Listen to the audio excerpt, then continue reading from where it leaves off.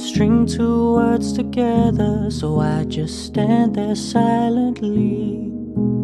Why do I allow myself to get the best of me?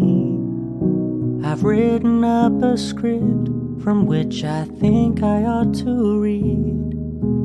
Worrying I won't make conversation perfectly. I'm feeling paralyzed, got nothing good to say. Asking myself who on earth would want me anyway. I'm never really lost for words, but they never leave my brain. If I keep my heart a secret, I'm gonna drive myself insane.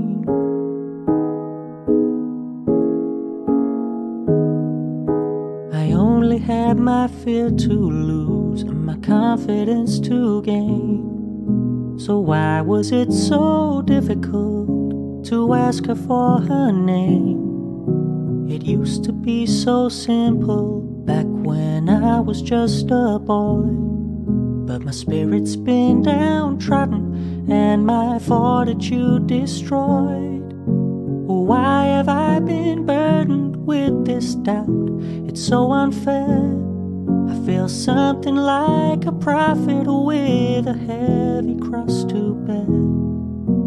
I realize I truly only have myself to blame. If I try to fight this feeling,